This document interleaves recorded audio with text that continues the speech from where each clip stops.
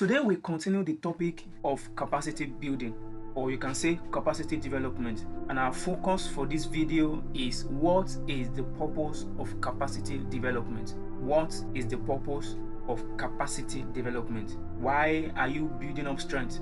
Why do you want to increase your power?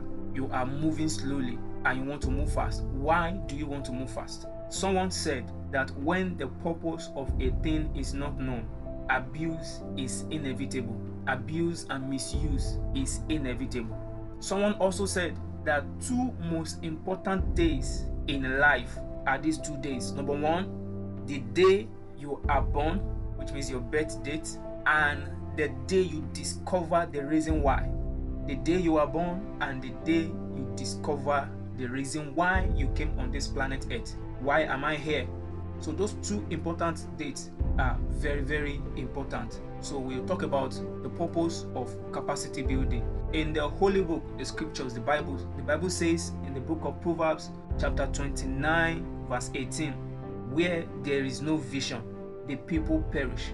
So the vision and the exact thing you want to achieve must be known.